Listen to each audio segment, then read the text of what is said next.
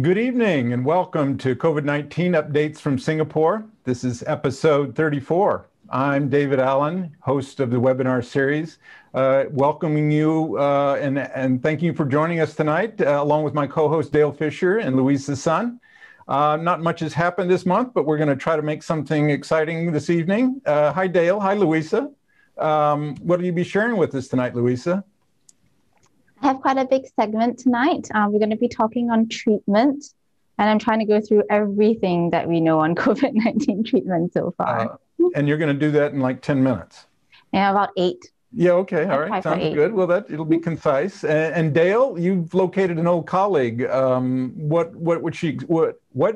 Should we expect from your conversation? I got a little tongue-tied there. No, it's great. I'm glad Louisa won't take long. I'll take up the extra time. I figured. Yeah, no, we've got a lot happening in Epi this month. A lot's been happening around the world. Caught up with a colleague who's heading up the COVID side of things at the Olympics, and at the end there's a must-watch video I've got to share too. All right, we've got a lot to cover, so let's get started. We'll open tonight's episode with the focused epidemiology segment, for which they will also include a conversation with Brian McCloskey.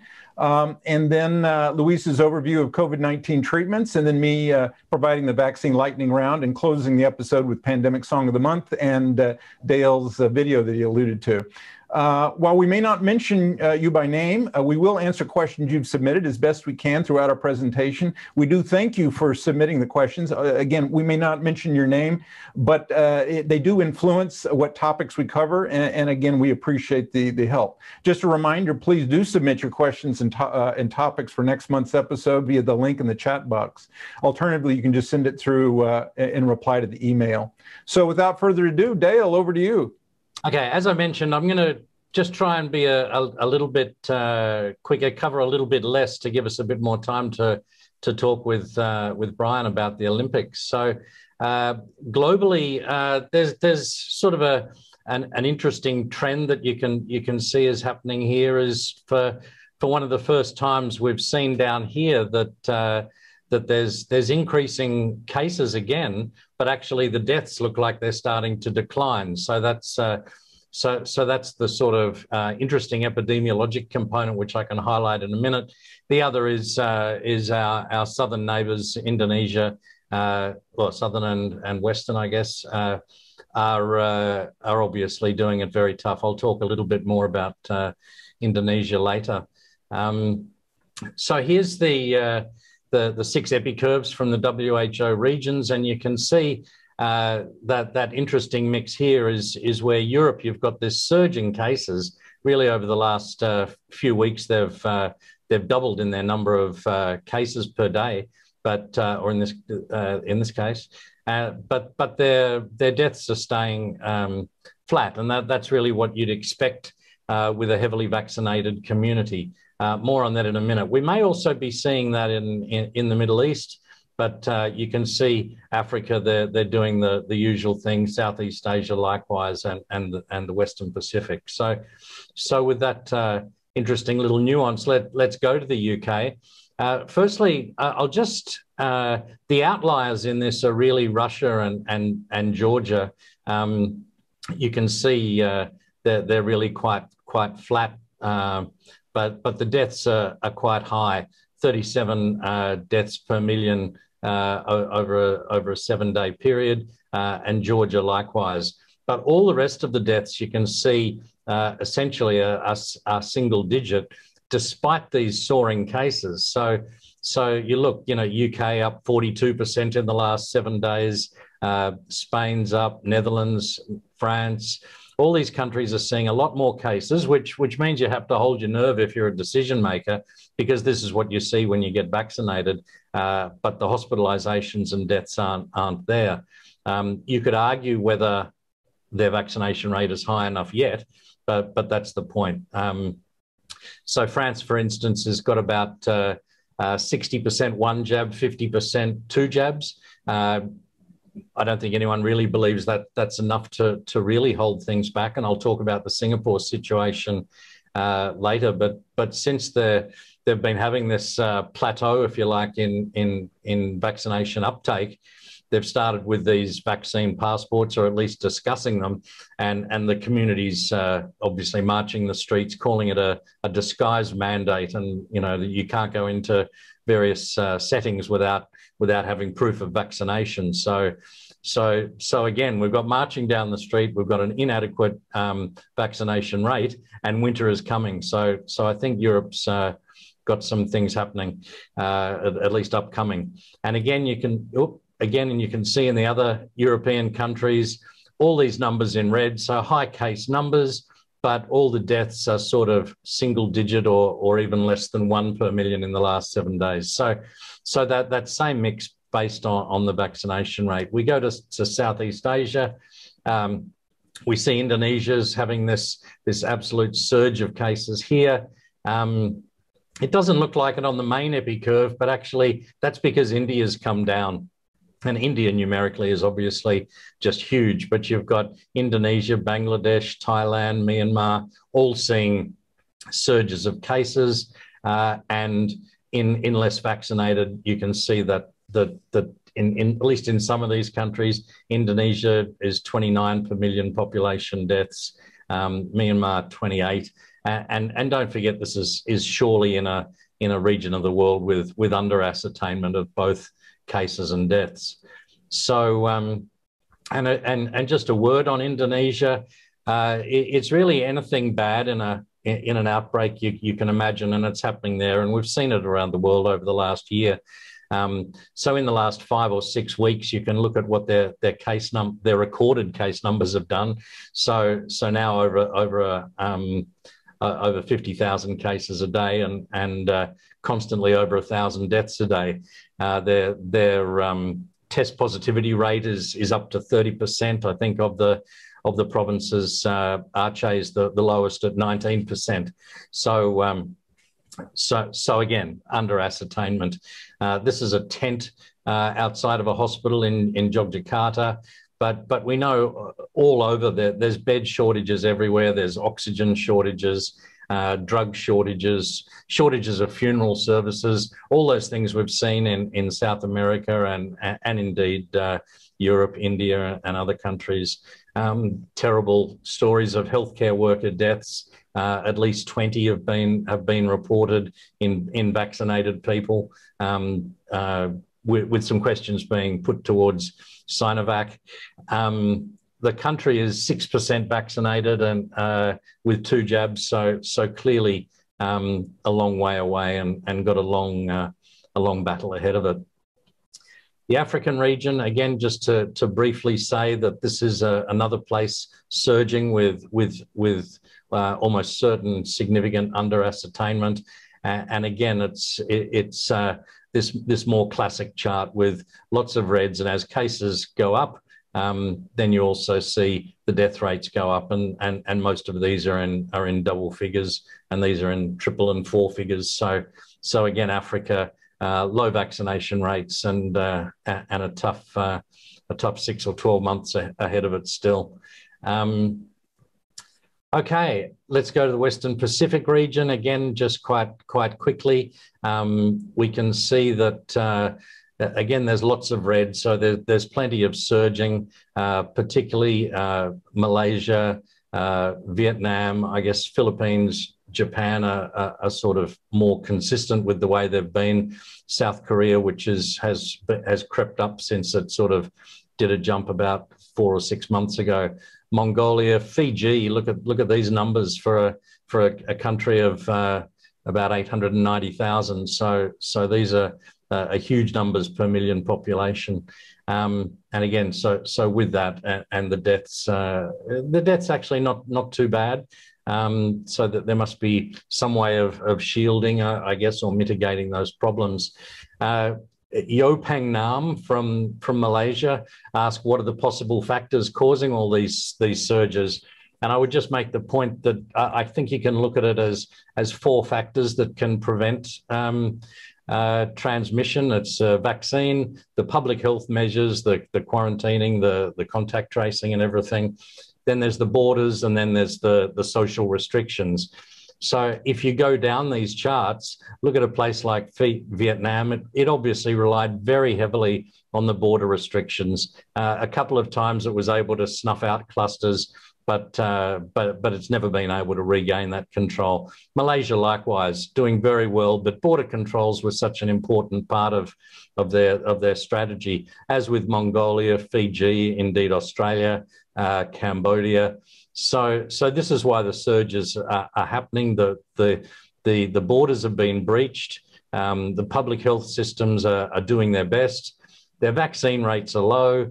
So that only leaves the social restrictions, and that's really why they're going from lockdown to social restriction, and it's really, really hard. The answer is always going to be in the vaccine, but they missed most of a year anyway with the pandemic, with their border restrictions. Unfortunately, now it's being hit with the Delta variant. So, of course, Singapore, in terms of those 4 restrictions, they're saying we want to max out the public health systems. We want to do well with our vaccine, and we want to get rid of the social restrictions and the border controls. So this is the sort of strategy in terms of looking at those 4 things. So I hope that answers that question, which has come a few times. So now let's talk about Singapore. Here's the latest epi curve, and you can see bad timing, because we should be sort of coming towards the end of the sort of problems of the pandemic in Singapore. Now, just to remind you, these green ones are community linked and already in quarantine.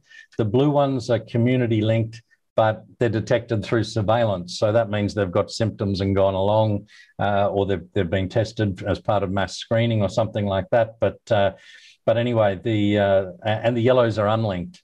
So you can see there's around 100 for the last 3 days, people that have been diagnosed not in quarantine. So this tells us we're not getting there yet.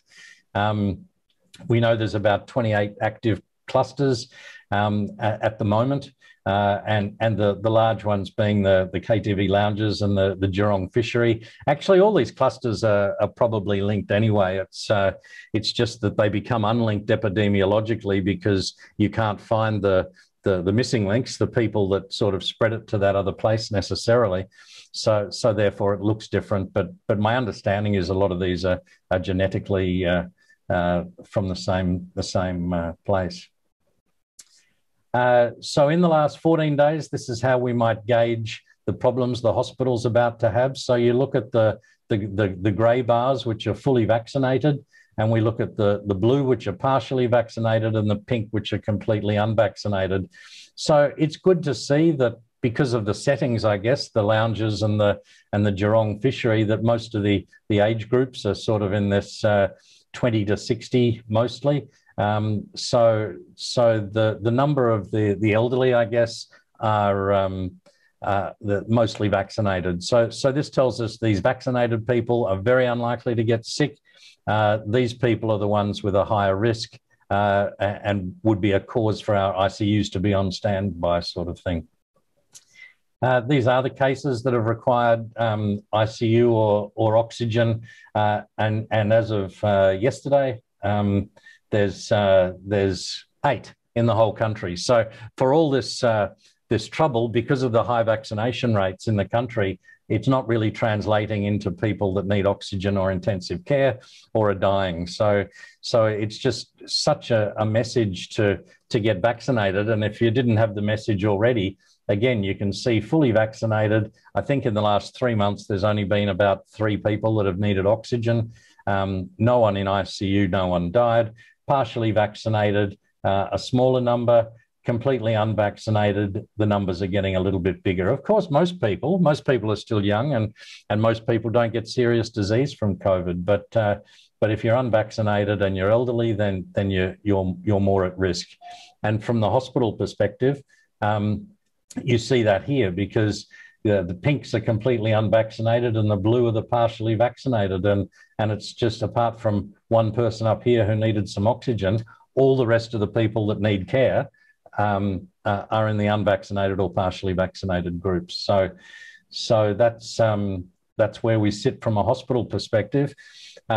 Looking at Singapore's vaccination rate, there was a question from Anastasia Sorkin in Singapore, who asked why we're getting so many cases despite the high vaccination rate. And I think this tells you that the total population 2-jab vaccination rate is 50%. So that's not enough. So we're still going to see cases in people, particularly unvaccinated people, but we'll see more and more mild cases in vaccinated people. So we still do see those cases. We know it doesn't eradicate the disease. It makes it milder. So that's the current state. You can see where these bars started to plateau, and that was really where the age groups that were prioritized. So actually the 70-year-olds have been plateaued for quite a while. And that's why this is the problem. Of course, these groups that started much later are playing catch up and very successfully.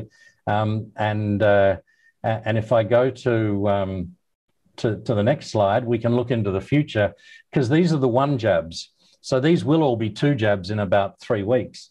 And that's National Day. So this is what the vaccination rates will be like around National Day.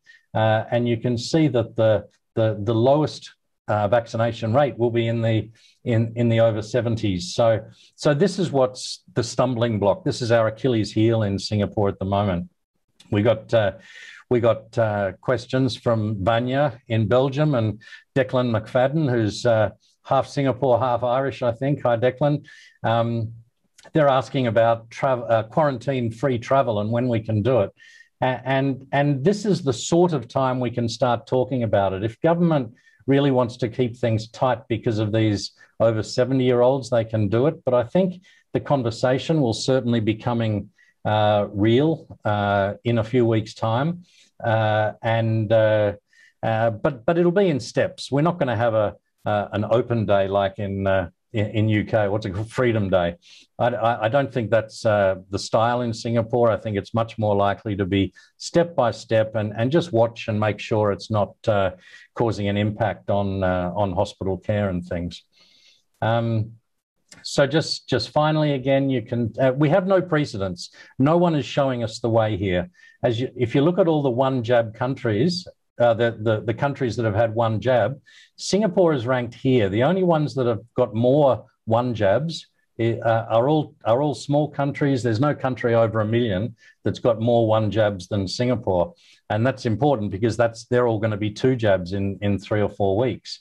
So if you look at these, you can say UK, aren't they better than us? Well, they are in 2 jabs now, but in terms of 1 jab, they're going to fall behind us when it comes to the 2 jabs. And Israel's the same. They've got more 2 jabs than us, but their 1 jabs are only 63. So that's where they're going to be in a couple of weeks. So I might leave it there. These are the QOs. There's lots of impact on people still. And that's where we are now. You can see the numbers being admitted to hospital in Singapore coming up. Now, so I just want to take a moment now I was watching TV the other day on Tuesday, and I saw an old friend and colleague of mine, Brian McCloskey, come on TV, and I called him and I said, "What are you doing in Japan?" And he says, "I'm chair of an independent panel advising the IOC." So he was happy to talk to me. We'll show you an interview, but his background is as Director of Global Health at Public Health England. He established the UK first, the Public Health Rapid Response Team there. He's had senior positions in the Ebola response in West Africa. He was first discovered by the Olympic Committee when he worked in London in 2012 at their games. So he was recruited to the 2016 team for Rio and the 2020 team for Tokyo. So anyway, I met Brian and I asked him what his role was over in Japan. Hi, Dale. It's good to see you again as well after this time. I'm here because I'm officially the public health advisor to the International Olympic Commission. And that's a role that's been growing in part since I ran the public health services for London 2012. So this must mean you've got good oversight of all the measures. I'm thinking there must be bubbles everywhere, bubbles for countries, bubbles for sports, and bubbles for contact. So can you just give us a bit of detail in how the operations are working?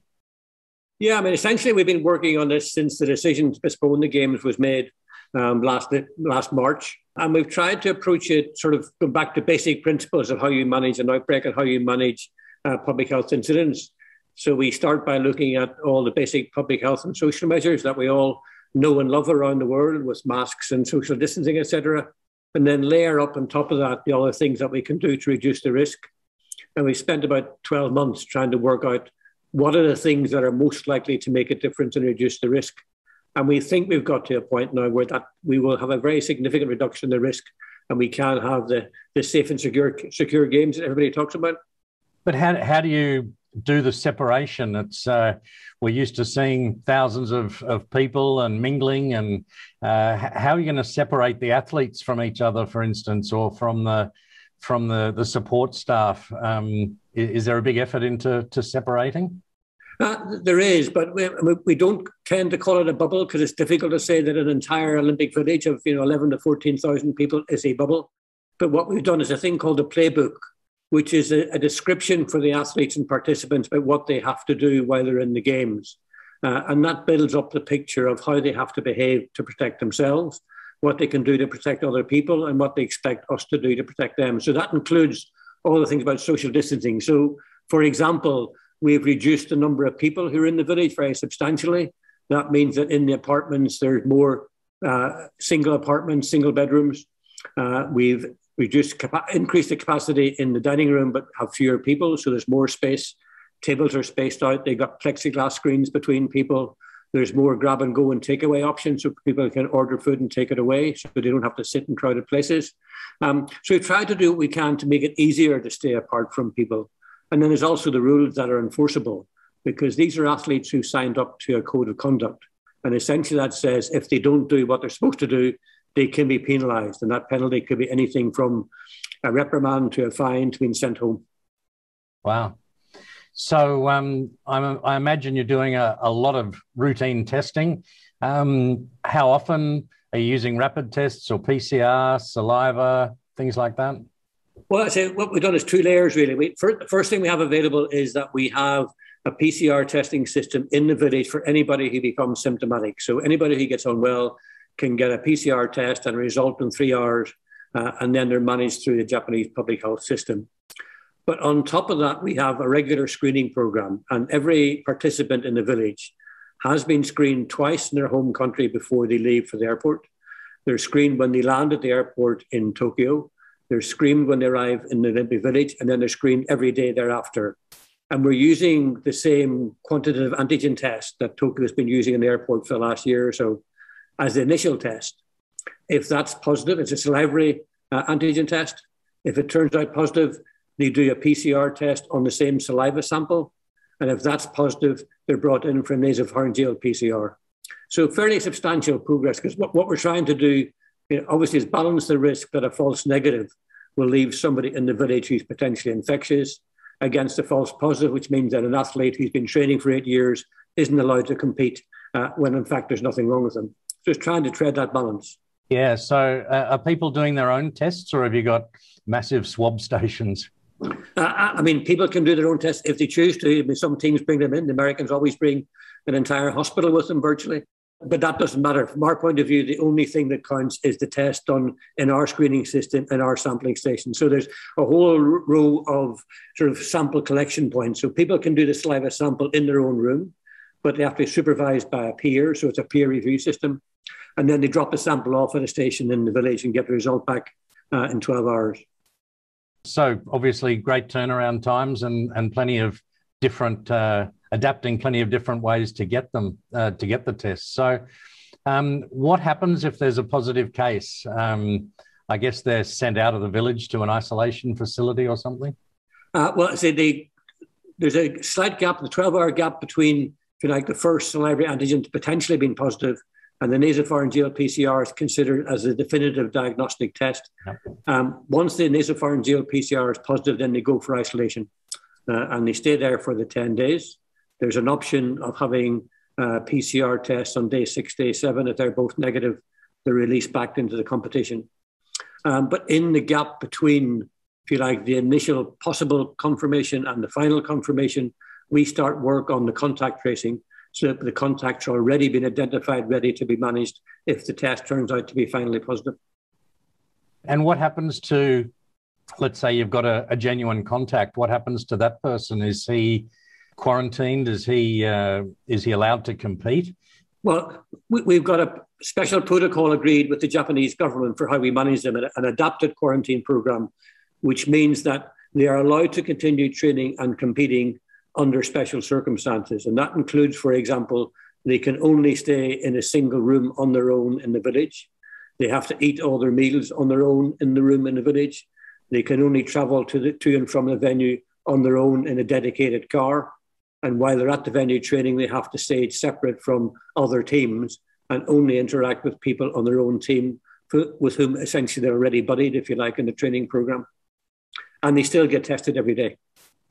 Right. And then the final thing is that when it gets the day of competition, they have to have a negative nasopharyngeal PCR test within about 6 hours of the competition. And that's across all sports? I should imagine wrestling and things like that might be a bit more concerning than archery, for instance. Yeah, it is across all sports, but for the ones that are higher risk, the close contact sports, what we also do is nasopharyngeal PCR tests on both teams after the event, as well as the tests that are done before. But the reality then is, if you look at the evidence, there is very little evidence in literature of any transmission of COVID on the field of play. And there's been a few good studies now, particularly there's been studies from Qatar who've been looking at the football games in preparation for the World Cup. They've done a lot of studies with testing before and after the event, a good documented, good solid database, and they found no evidence of transmission. What tends to happen, where there's transmission, it's in the socialising around the event, not on the field of play. And of course, they're not allowed to socialise, and I should imagine at all. No, and at the moment, the athletes are only allowed to come into the village 5 days before they start competition, and they have to leave within 48 hours of finishing.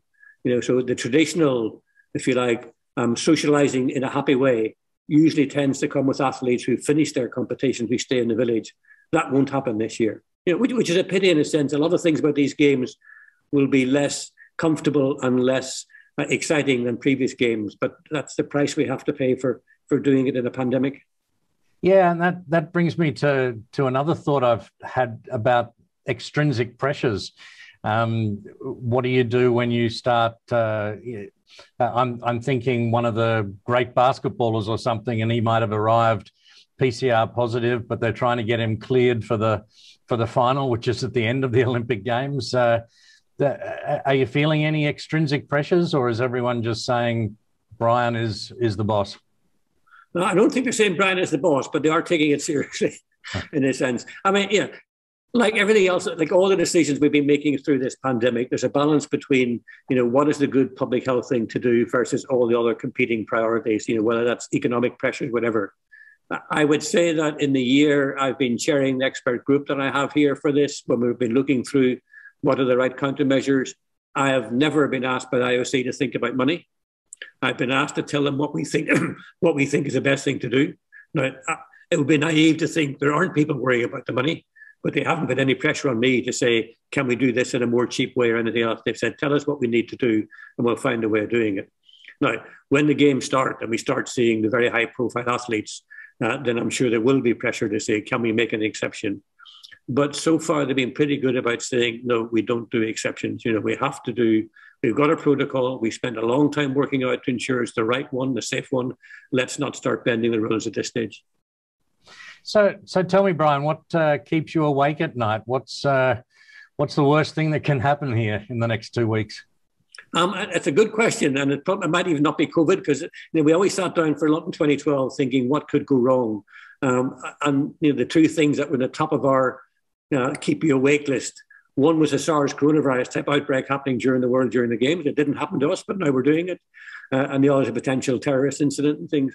But really, what keeps me awake here probably is losing control of the process. At the moment, we are in a good public health position because we've got a very solid track and trace system in place.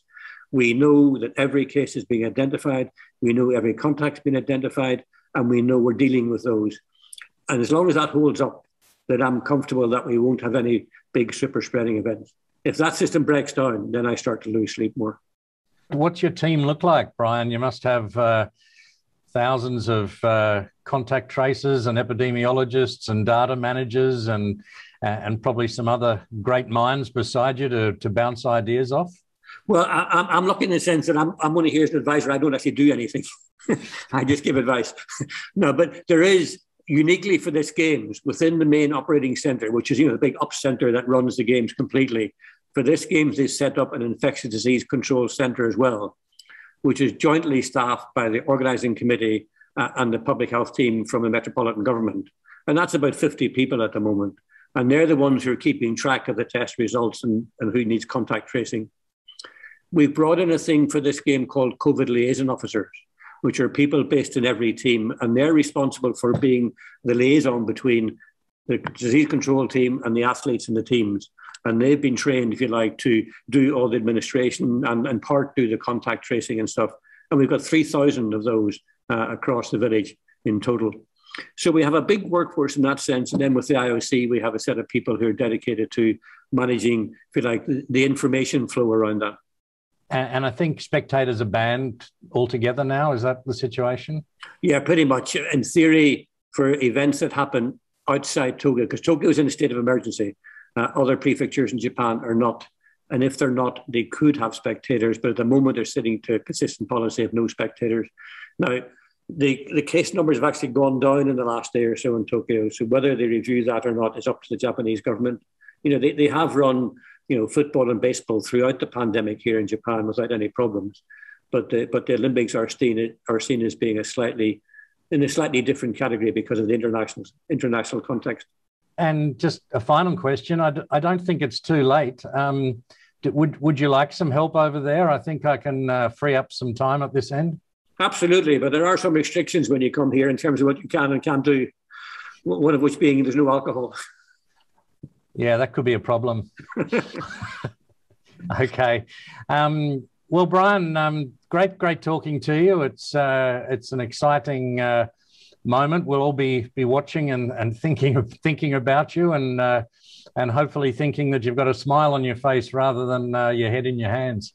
Well, I hope it stays that way anyway. I'll try and make sure it keeps like that. Okay.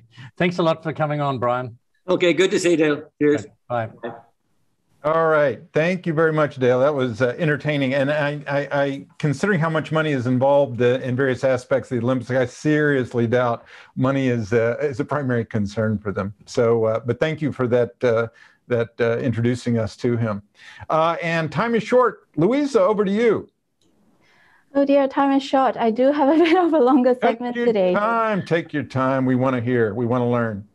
So we will go through a summary of treatments on COVID. Somehow it's never really managed to catch the spotlight so far, but with the surge locally currently, I thought it would be a good time to bring up because a proportion of these cases are unvaccinated.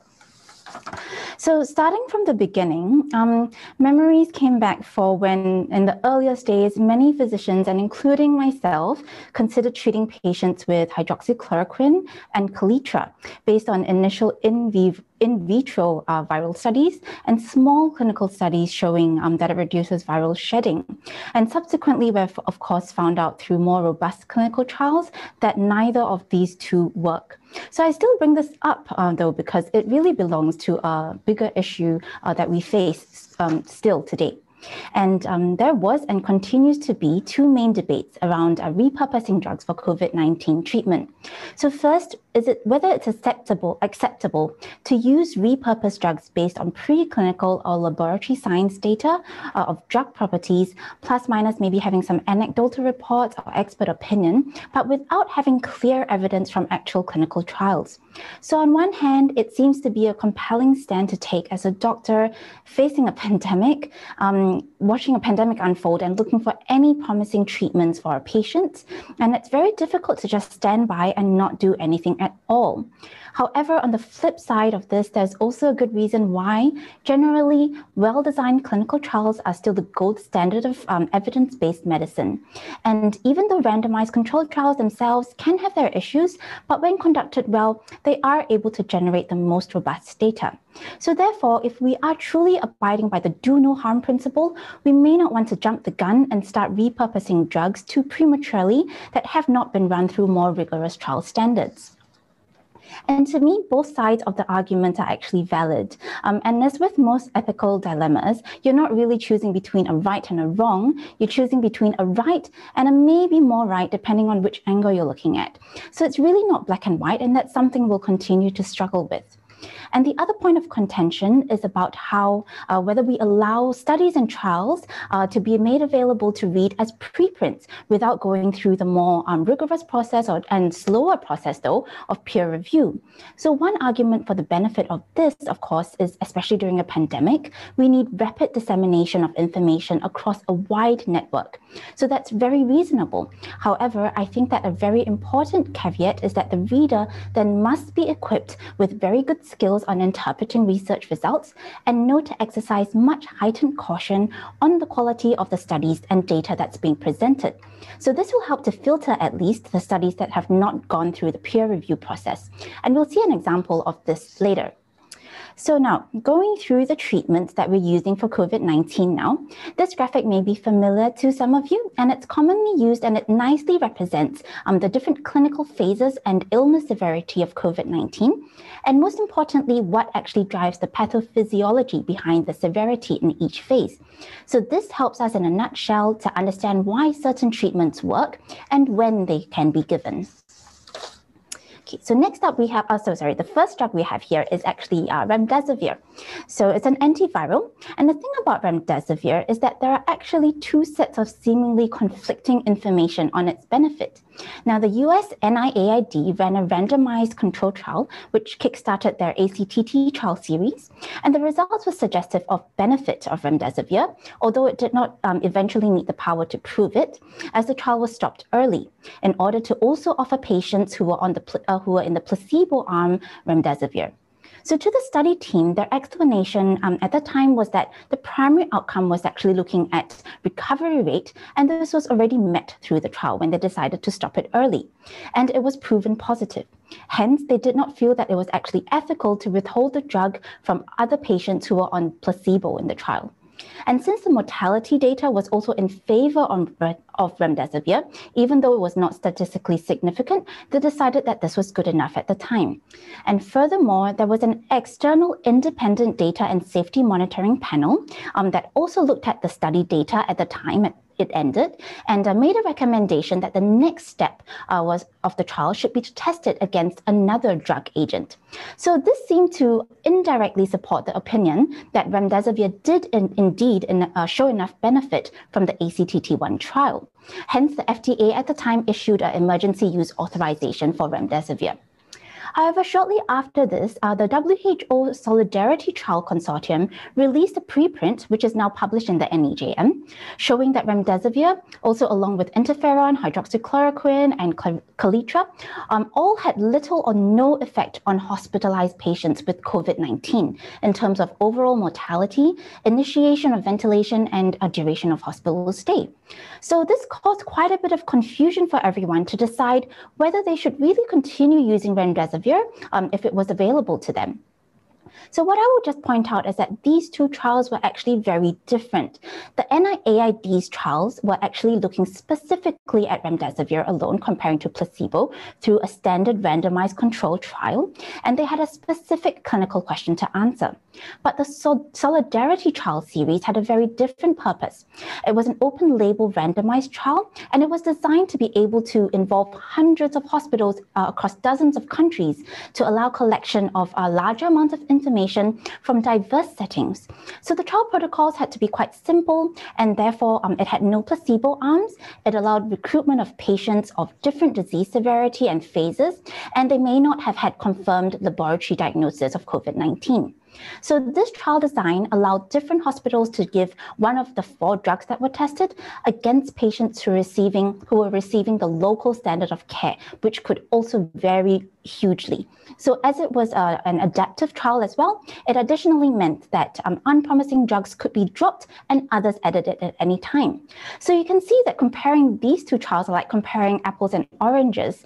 And for a setting like Singapore, though, where we can mimic the NIAID trial settings in our standard care of patients, our local guidelines can therefore give clear recommendations on when remdesivir can be considered.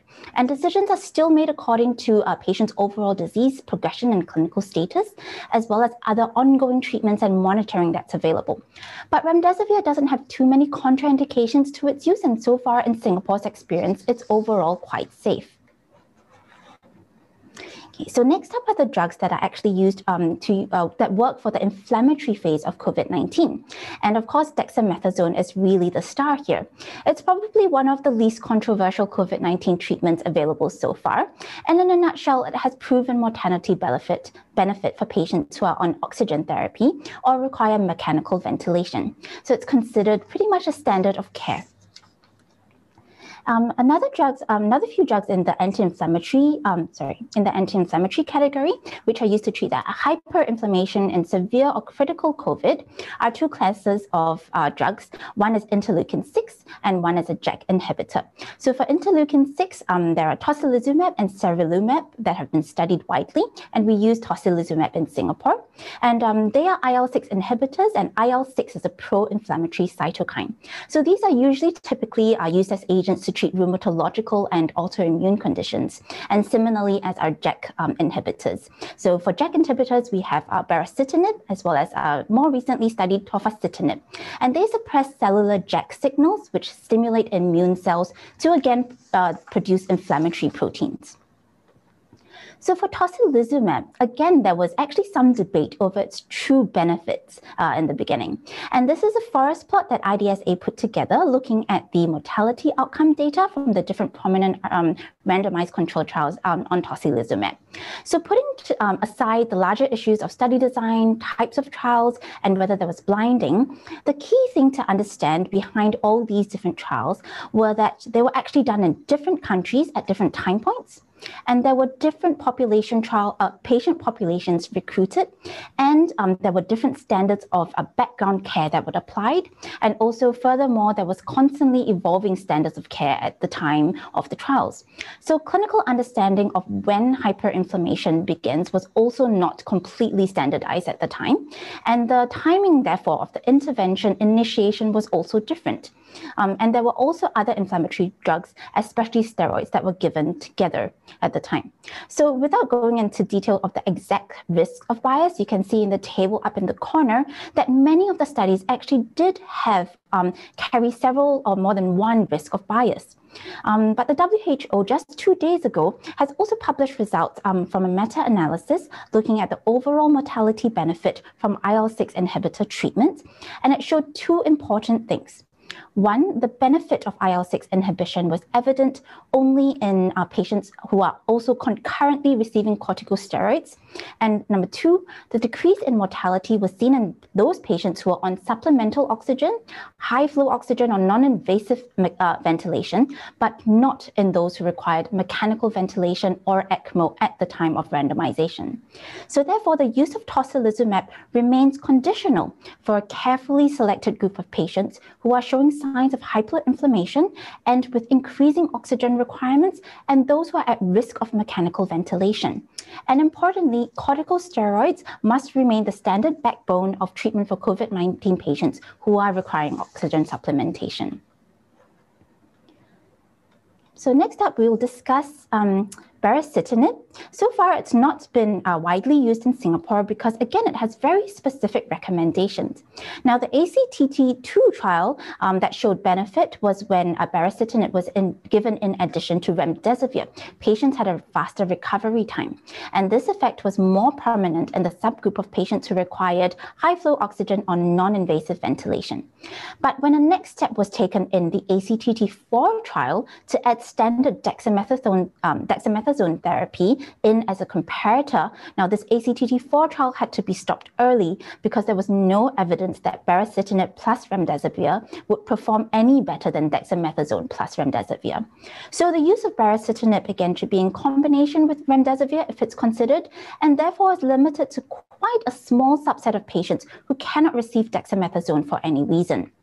And tofacitinib, in a recent Brazil study published in NEJM, shows promising data that when compared to placebo, patients receiving tofacitinib had lower risk for respiratory failure or mortality. In the trial, it was given for patients with COVID-19 pneumonia within 72 hours of admission and who were on oxygen supplementation but did not, again, require mechanical ventilation. So it's readily available as a rheumatological drug in Singapore as well, but I'm not sure whether it's been locally used yet, but because it's not been approved for COVID-19 use anywhere yet. But also like baricitinib, it has a very small subset of patients for which it's suitable for probably within a certain therapeutic window. These patients probably are rapidly progressing towards needing high flow oxygen therapy or mechanical ventilation. And that's when I may consider adding tofacitinib to, again, the standard dexamethasone and remdesivir therapy. So now the big question that this raises now is whether there will be any advantage for IL-6 inhibitors or JAK inhibitors over each other in combination with dexamethasone, as there are no trials comparing this head-to-head as of now. And so the considerations for use can be very similar, so this would be an area to watch. So just to note, though, that while we have these are good options for the treatment of severe and critical COVID-19, we also need to be very aware that these drugs are all essentially immune suppressors or modifiers. And so we need to be very, very vigilant about also the increased risk of infections when we are giving these drugs. So now, just a very quick run through on monoclonal antibodies, which are essentially antibodies that have been harvested and cloned. They have a singular activity against a predetermined target, which in the case of SARS-CoV-2 will be the spike protein in most cases. But this is not to be confused with convalescent plasma, which consists of polyclonal antibodies. And I'm not including convalescent plasma in this talk because there's no good evidence that it works so far. So Singapore has got an intermittent authorization for a monoclonal antibody called sotrovimab, and our treatment guidelines are currently being updated. But generally, monoclonal antibodies are recommended for use in patients who are less sick with mild to moderate disease, but also who have specific risk factors for disease progression, as you can see here. Okay, so now you're getting to a bit of a fun part. And as a prelude, I'm just going to say that eventually everyone is entitled to their own opinion, and I'm just here to share mine to contribute to the discussion on these following treatments. So now vitamin D is actually a really popular topic of discussion, not only for COVID-19, but historically it has already been actually widely studied for its potential effects to reduce the risk of infection, and specifically against acute respiratory infections. So I wanted to address this commentary in particular for vitamin study in COVID-19 because there's a lot to pick apart for the data that it shows. And this thought process can actually be extrapolated, I think, and applied to many other studies, whether on vitamin D or not. So what you see here is an observational study that was conducted in 20 European countries. And you can see how vitamin D levels correlate both with the prevalence of COVID-19, incidence of COVID-19, and also the risk of death from COVID-19. So at first glance, you can actually see a clear negative association here, which is a good thing. The higher the rate of vitamin D levels, the lower the case numbers, and also the lower the risk of mortality. Now, the authors did claim, though, that this is only a potentially a crude association, and I fully agree that it cannot really be more than that. So firstly, we can think of a clear confounder in this is that the elderly population are more likely to have lower vitamin D levels, but the elderly population are also more likely to have higher mortality from COVID-19. So putting 1 and 1 together here, you still only somehow have 1, so that doesn't really say much. And next, if you actually look at the vitamin D levels that they studied, there is actually no universal consensus on the standard, sufficient, or optimal levels of vitamin D from country to country, medical society to medical society, and population to population. But for the purposes of illustration, I'll take a commonly agreed upon 50 nanomoles per liter as sufficient, and allow a higher level of 70 nanomoles per liter as optimal. And generally, a vitamin D level of less than 30 nanomoles per liter is considered severe deficiency. So then you can see that actually most of the cases here are clustered around already sufficient vitamin D levels. And one country with a mortality of over 50 per 1 million population even has optimal vitamin D levels. So, and in fact, none of these countries' means actually meet the criteria for severe vitamin D sufficiency. So even if there was a crude association between vitamin D and COVID-19 incidence or mortality, it's very different from actually saying that vitamin D actually offers protection against COVID-19. So in fact, this tells me that probably we need to start looking for a very hard to achieve supra-optimal high vitamin D serum level before we can even start to study its protective effects. So now let's look at the mortality rates more closely here, and which I've just arbitrarily divided into 3 brackets and excluded some of the outliers. So in this bottom yellow box, you can see that it already captures more than half of the dots on the plot, and that represents the lower bracket of mortality rates between 0 to 50 per million population. And in fact, half of these dots are even below 25. So, and if we look at the next bracket, of between 50 to 100 mortality per million population, there's only 3 dots here. So that can't really tell us much. And then looking at the even higher mortality rates of 100 to 150 per million population, there's basically just 1 vitamin D level represented here. So now going to the numbers on the actual table, it confirms what we saw on the previous slide. So most of these countries here actually already have a mean vitamin D level that is considered sufficient. And just to widen the mortality rates brackets further for comparison, we can see that for the mortality rates of below 20, which is the yellow boxes, and for the mortality rates of higher between 100 to 200 per million population, the vitamin D levels are only slightly higher on average in the lower mortality rate bracket. So the difference is really not that obvious either. So when we are trying to decipher any data, we should just be careful to examine for ourselves what the content really shows. And therefore, my takeaways for vitamin D is that if you require vitamin D supplementation to reduce fracture risk or for any other medical reason, please do continue it as per your doctor's advice. But for the rest of us, vitamin D supplementation actually can't be easily standardized, and it doesn't replace your healthy lifestyle and dietary choices. Go out and walk to your vaccination center and get your dose of vitamin D along the way. So, okay, now, if you're still following, this is where some of you might get a sparkle in your eye because we are finally addressing ivermectin. We've always received many questions on ivermectin because indeed the data can be quite confusing, but hopefully I can pick it apart a little bit for you today. So where this all started was that there seemed to be quite strong laboratory or in vitro data that ivermectin can effectively inhibit viral replication. But then if we look at the serum levels that would be required for in vivo effectiveness, those translate to drug doses that are about 100 times of the dosing regimens that are typically used for, to treat anything in human treatment. And so therefore, it's impossible to achieve these super high serum levels. But over the course of the pandemic, we've also gotten a very constant slow stream of studies reporting positive results for ivermectin in treating COVID-19 in clinical trials. And a very recent meta-analysis of 24 of these clinical trials seem to have looked at all of these and supported a conclusion of overall benefit. But let's take a closer look at this. So specifically, these are the studies in the meta-analysis looking at mortality outcomes. So if we're only crudely, again, looking at the forest plot, we would think that ivermectin really does have a mortality benefit here. But without going into too much detail on each individual study here, I'll just bring your attention to what type of studies they were. Out of these, only 3 were actually peer-reviewed studies, and about half were actually preprints to date without peer review. But alarmingly, 3 of these studies are actually currently unpublished still, meaning there's actually no way to even verify or easily look at the data they present.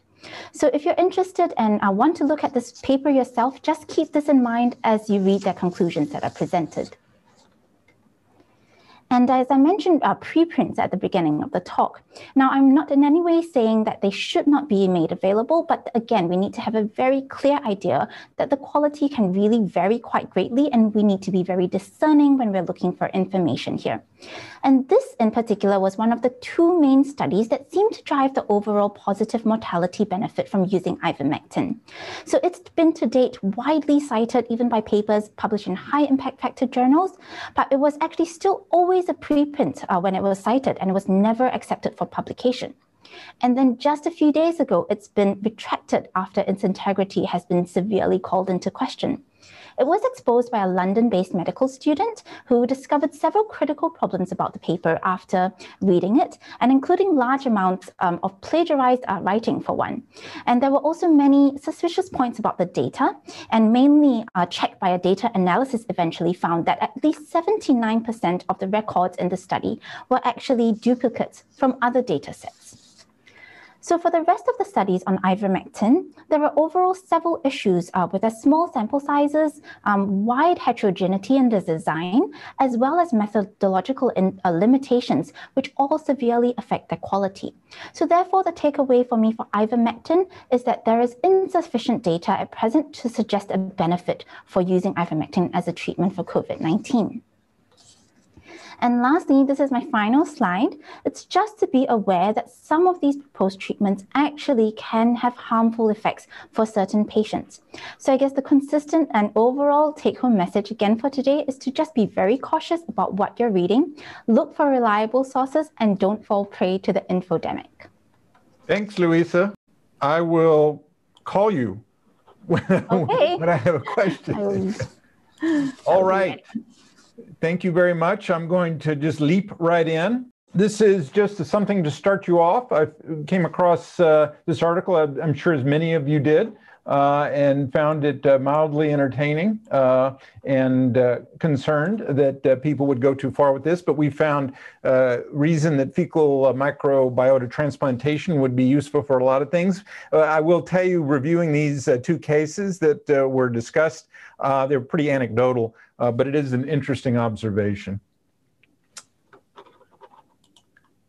Here we go.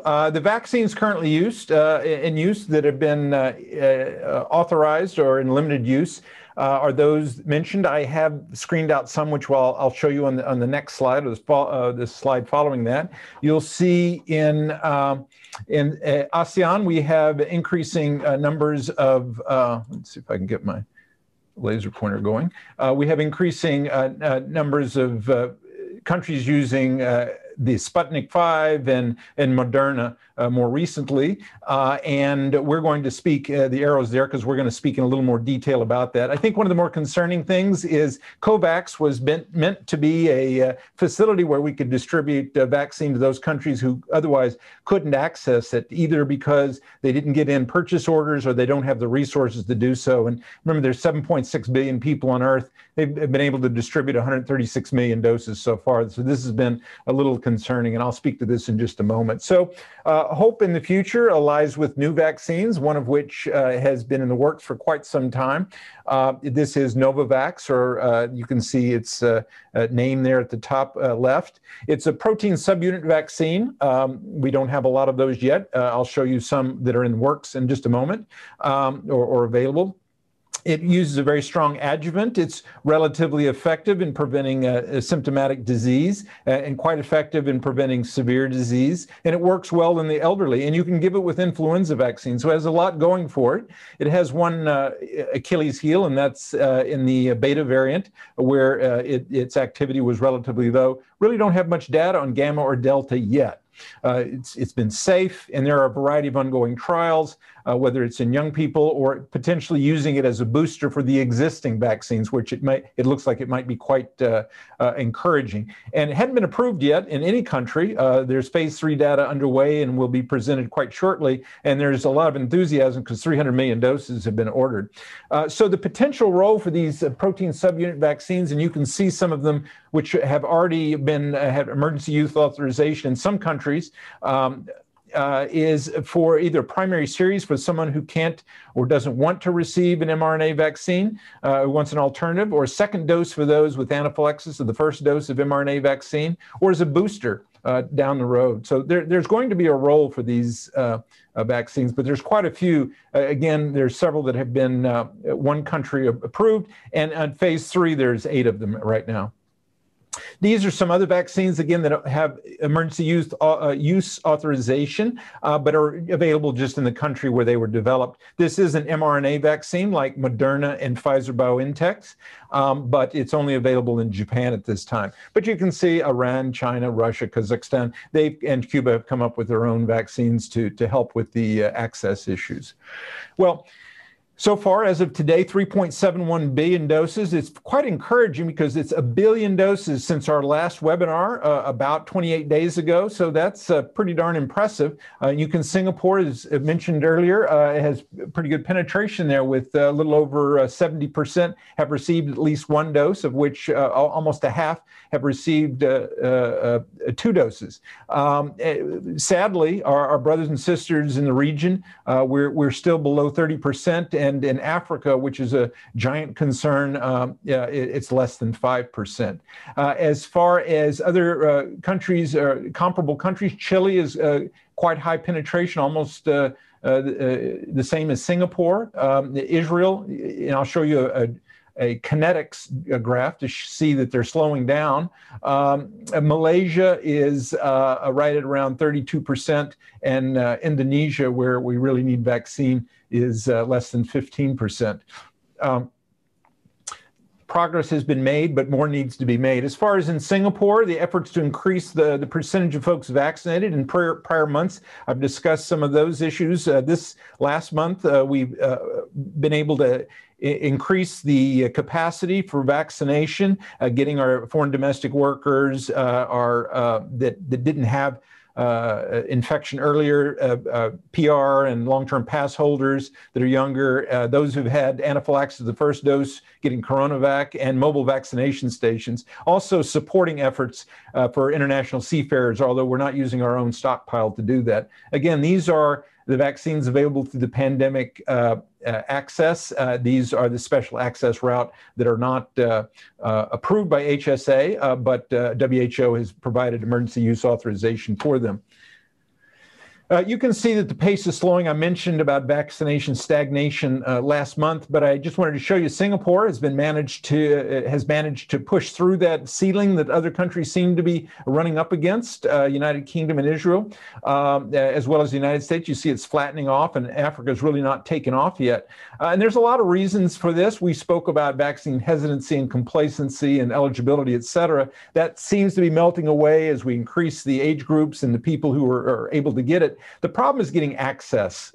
Countries that haven't bought it in advance, COVAX has not been able to get the donations that were promised to them. This is a bit of an issue. And obviously a concern is misinformation. There's been discussion of what role social media may play in this. This may be diverting from other issues, but that's certainly a potential platform for people to transmit information that might be might not be accurate. Let's see if I can go to the next slide. There we go. And again, as far as access to vaccine and distribution of vaccine, this is a big problem. 2/3 of the shots promised bilaterally have arrived, but this is through bilateral agreements. This is not through COVAX. And when countries use bilateral agreements, it can be altruism, but it can also be geopolitical manipulation, et cetera. They're trying to get someone to do something for them. China has produced nearly half of all the global doses given, and as you would expect, for any country. Domestic use is the dominant, but they've also distributed. EU, US, even less percentage, and so forth. These are in billions at the bottom, not 500,000, but 500 million doses. And the promised donations, but unfortunately in these bilateral deals, this is not COVAX, haven't arrived. So China has primarily delivered what they promised. US has not. India has, even though they needed vaccine. Japan has not, et cetera.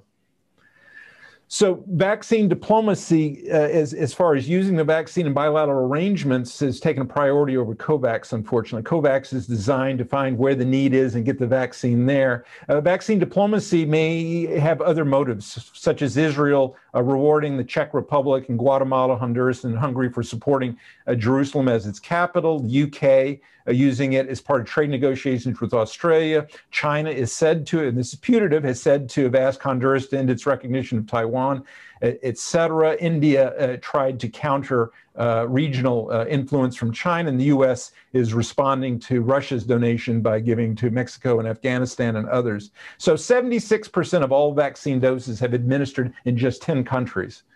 That's a sobering statistic. Now, this data is a little bit old. It's a couple of weeks old, but it's still, there's a huge disparity. And despite having almost half the world's population, they've only received about 20% of the vaccine.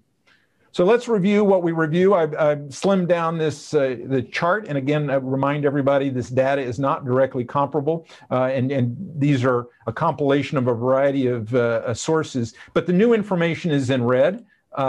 And I just want to show you about Pfizer-BioNTech as far as the Delta variant. There's been a number of studies showing how effective it is in preventing symptomatic infection. In Singapore, we've had about 80 to 90%, Canada 87, UK 88, Israel found 64%, interestingly.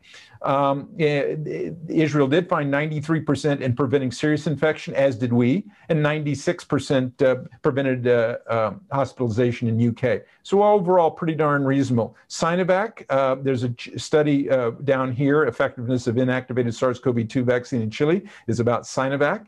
Also, its name is CoronaVac, the company that distributes and manufactures its Sinovac. 15% of their isolates were alpha, 25% of their isolates were gamma. They had no information on Delta. And you can see that they had 66% symptomatic prevention as opposed to these numbers here, comparable to Israel's. 88% decrease in hospitalization and death 86%. So not quite the same. The data coming out of Indonesia is less solid at this point to be able to put anything to it. Folks in Thailand have found that neutralizing antibody with Sinovac against Delta has been relatively poor.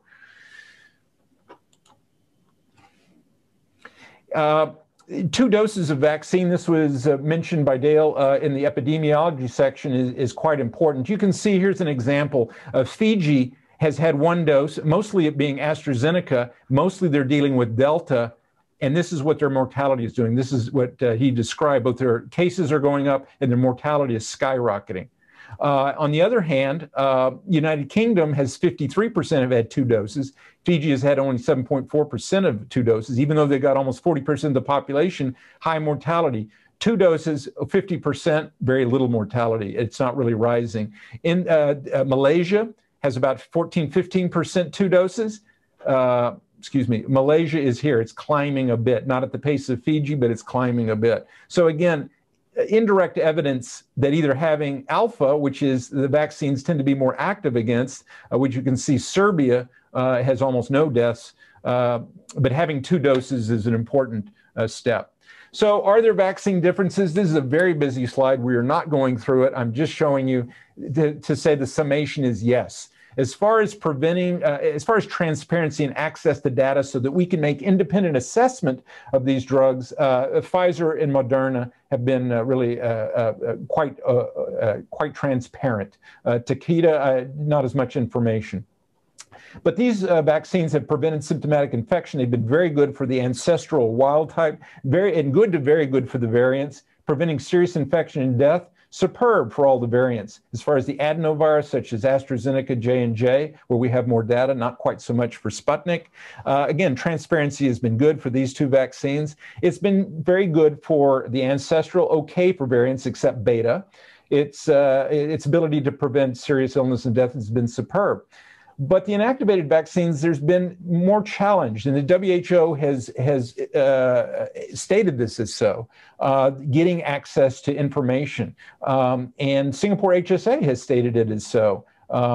And the real world experience with these, as far as the variants goes, it's been good to very good for the wild type, but with the real world experience with the variants in all these different countries, Mongolia, Bahrain, Chile, Seychelles, et cetera, who had relatively high vaccination rates at the time of outbreaks, was not so encouraging. We hear about cases and stories of healthcare workers in Indonesia and in Thailand. So these are good for the original strain, less so for the variants. At least beta and gamma. Singapore Ministry of Health, because of this lack of, or this incomplete data and the concerns about it, they don't really consider those who've received Sinovac to have been vaccinated when they tabulate the vaccinated. This right upper quadrant, these graphs, I'm not going to bore you with it other than to say blue is what arose from an mRNA vaccine. You can see before the vaccination, after 1 dose and 2 doses, this is how much antibody to various ways of measuring antibody. This is Sinovac. After 1 dose, still unmeasurable. After 2 doses, better. And so again, 1 dose unmeasurable, 2 dose better, 1 dose very low, better, et cetera. Whereas the other vaccines, so if we look at the mRNA vaccines, much higher. So if we look to neutralizing antibody as being one of our correlates of protection, which there's some data to support, at least for some of the variants, then Sinovac is not. There is a difference between Sinovac and the mRNA vaccines. So let's talk about some notable vaccine-associated events with the mRNA vaccines. We've had anaphylaxis and myocarditis, which I'll speak to in just a bit more in just a moment. And adenovirus, this is a scorecard to keep track of what's gone on. We've had thrombocytopenia with thrombosis syndrome, and you can see the numbers there, and Guillain-Barré with J&J. So again, with this information in mind, the data suggests that the benefit far outweighs the risks of these events occurring for those who are selected to receive it and eligible. Let's just talk about myocarditis, which has been associated with the mRNA vaccines. This is background myocarditis in children and adults before the pandemic era. So you can see that it's a disease of young people, young teenagers, and you can see with age it goes down, and it's mostly a disease of male over female. This is from the vaccine adverse event report surveillance after the mRNA vaccines, and you can see the second dose is in red, the first dose is in blue.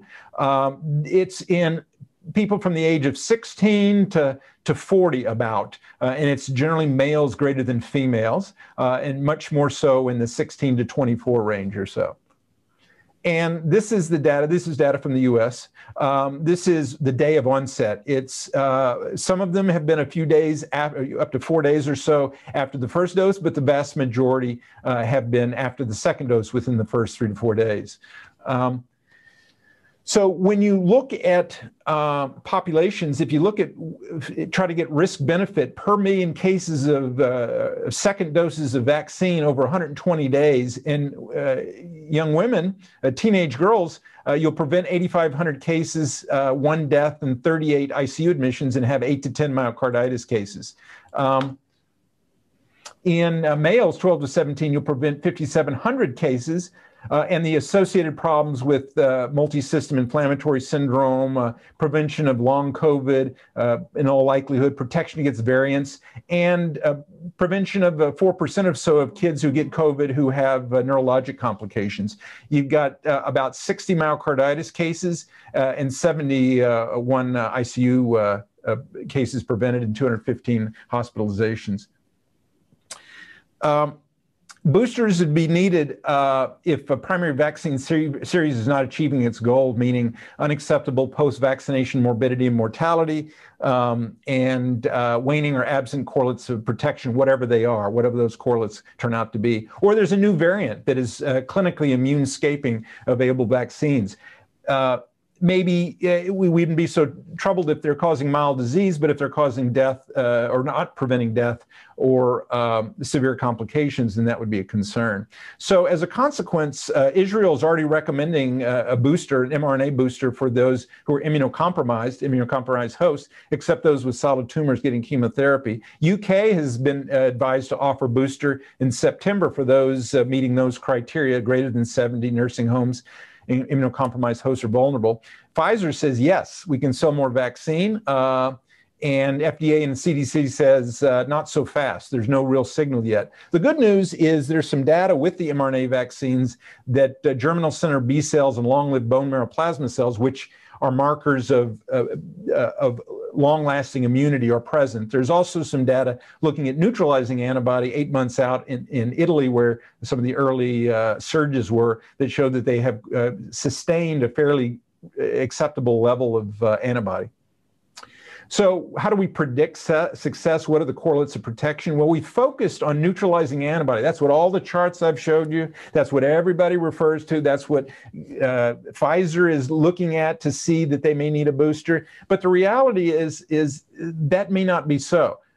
This is an article that suggested that they could determine a correlate of protection based on neutralizing antibody or anti-spike protein antibody out of Oxford, but this was against alpha and the wild type strain. But it doesn't really, the antibodies don't really tell the whole story. Infections have occurred in those who've had antibodies, and patients without measurable neutralizing antibodies have recovered. So T cells play a role in checking infection progression. There's no question. So what's the relative importance of antibodies versus T cell function? Well, it's likely a function of viral load, what you were exposed to, your existing antibodies from either vaccination or infection, and not just to receptor binding domain. The specific variant you got exposed, the existing T cell recognizing common coronavirus epitopes, et cetera, et cetera, et cetera. So it's going to be tricky to come up with one single correlate of protection. This is my last slide. This is just to a shout out to my brothers and sisters in the trenches. These are healthcare workers in Italy that were infected with COVID, and many of them mildly, but some of them died then. This was before the vaccine or vaccines. And we don't know what percentage of these people ended up with long-term cognitive or other somatic symptoms associated, clinical symptoms associated with long COVID. So it's interesting, at least in this Lombardy region of Italy, rheumatologists had the highest risk of acquiring COVID. Internal medicine next, then palliative care, then ED, et cetera. ID physicians were not far behind. I think ID physicians were, so here we are, right here. We're still above of the mean. And our brothers and sisters in plastic surgery managed to avoid it. So it wasn't dominantly physicians. These were healthcare assistants, and pay respects to and all warm regards for our colleagues who are in the front lines, the healthcare assistants and nurses. And then physicians were middle of the road, and then medical students a little lower down, and then laboratory personnel and radiographers were lowest. So the risk factors were working on the COVID wards, which would make sense, being in the emergency department where you didn't anticipate someone might have COVID early in their pandemic in Lombardy, and in their palliative care unit. I'm not exactly sure why that was a risk factor, and they couldn't explain it either. If you had prolonged contact, which makes sense, and if you weren't familiar with PPE, which may explain some of our colleagues' risk. So with that, I'll say thank you very much for your attention and ask you, Dale, tell us about your video. Well done, David. Well done, Louisa. I'm reminded yet again that this is the place you come once a month to catch up with everything. But before people go, I want to introduce you to a guy called Rishi Budrani. He's one of Singapore's great comedians. We knew there was, and also keep a lookout for him, actually. His shows on his Facebook page. I caught up with a few of his videos on YouTube. Anyway, We know there was some confusion over how transmission was happening in the KTV cluster. So we actually contacted him and asked if he could explain this to us in simple terms. So I think it's a video that's well worth watching for a couple of minutes. Our epidemiological investigations have identified that most of the cases in this cluster have visited multiple KTV clubs and outlets, multiple visits to several KTV outlets on the same day, or multiple days. I'd just like to add to what our Director of Medical Services has said. There was an article in the Straits Times discussing the butterfly effect and how it has contributed to the current cluster we have here. I'd just like to address that analogy a little bit. In the industry, the social hostesses are sometimes referred to as butterflies because they will visit multiple different rooms within the lounge and service different patrons in different rooms. For the purposes of illustration, we will refer to the patrons as flowers. Let's call the room that they are in the flower bed, and that would make the KTV lounge a garden. So essentially what happens is that the butterflies will go to one of the flower beds and visit some of the flowers there, and then the butterfly will proceed to move to different flower beds where the cross-pollination might occur, and that's where we run the risk of the spread that we are seeing. The problem becomes more complicated because some of these butterflies don't limit themselves to one garden. Some of these butterflies will visit multiple different gardens either within the same night or over a period of a few days. The flowers are no less, and sometimes they will visit multiple different gardens, thus again contributing to the exponential spread. What you can say is that the butterflies, the flowers and the gardeners, they have all come together to royally screw up our entire ecosystem, and that is very disappointing. Moving forward, a lot of these butterflies are going to be sent back to their cocoons. As for the gardeners, a lot of them will have their gardening licenses revoked. Some of them might have to move into greenhouses to survive. As for the flowers, I understand there's a fear of being exposed. I understand you are afraid that your partners may chop off your stem or rip out your fruits if they find out that you've been to these gardens. But for the greater good of the entire ecosystem, please come forward and get tested. Yikang, anything to add? Very nice, Dale. You edited that, so those who want to see the uncut version might want to go to YouTube, right? I think Kenneth's in the house as well, so well done for having a sense of humor, Kenneth. Yep. All right, leaves me to thank Brian McCloskey, Louisa and Dale for taking the time from their busy schedules to be with us this evening. Next month's episode will be on the 26th at the usual time. Please join us then. Don't forget to submit your ideas for topics to be covered and for us to consider. You can put that in the chat box that'll be open here for about 10 minutes at the end of the episode. We appreciate your feedback. Our pandemic song of the month is from the True Colors Festival this year in 2021. The song is You Gotta Be. Please note Singaporean musician Daniel Bathan, also known as Will Smith, is amongst the talented artists displaying their virtuosity in this short clip. Until next month, stay safe, wear your mask, wash your hands, socially distance, and get vaccinated, and encourage everyone you know to get vaccinated. Thank you for watching. Enjoy, and good night. You gotta be